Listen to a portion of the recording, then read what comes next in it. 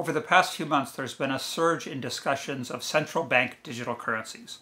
A number of different central banks have issued position papers discussing how they may consider issuing a central bank digital currency. And then in April, the Bank for International Settlement issued a paper discussing the possibility that the spread of the coronavirus right now could increase the speed at which central banks consider issuing CBDCs, or central bank digital currencies.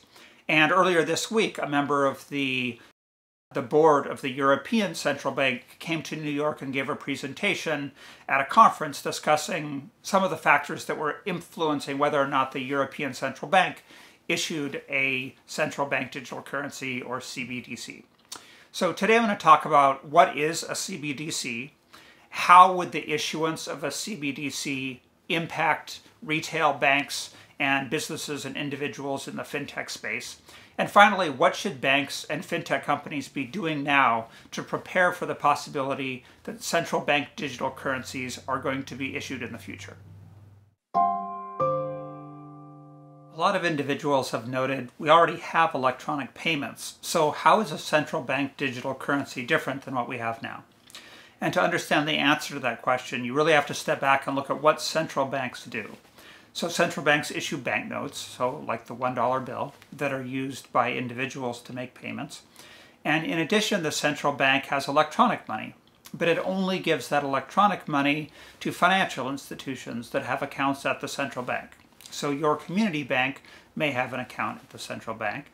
And when you as an individual or a business spend electronic money, what you're really spending are the deposits that you have at the bank. It's like an IOU from the bank to you, and it represents a claim on that financial institution, not a claim directly on the central bank.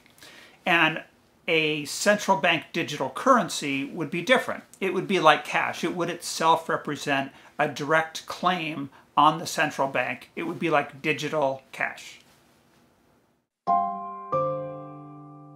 A shift from retail bank deposits into central bank digital currency would have a similar impact on banks as when one of its account holders goes to an ATM and makes a withdrawal into cash. So it reduces the size of the deposit account, and that shrinks the balance sheet of the bank. It means they have less assets, it means they have less liabilities, and generally that's a bad thing for banks, because banks are trying to bring in deposits that they can then use to make loans and charge interest and make money.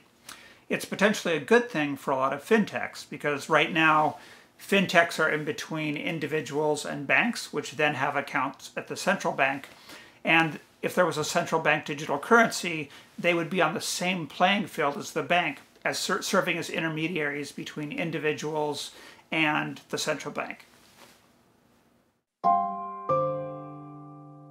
Over 80% of central banks have announced that they're in some way working on a central bank digital currency. So banks and fintech companies right now should start working to create the flexibility within their own systems so that they can take advantage of a central bank digital currency if and when it's issued.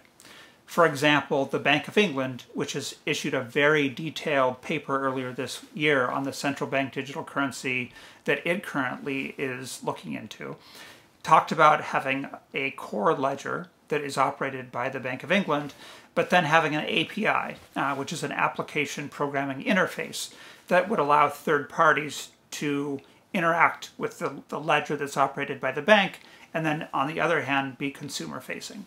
And that's actually similar to what we've seen in other areas with open banking, especially outside the United States, where banks change the way their systems function so that they are able to open up and work with third parties that can develop products and interfaces on top of the bank's own systems.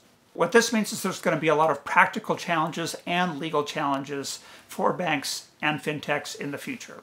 And it's important not to wait till the last minute. You don't want to be caught flat-footed.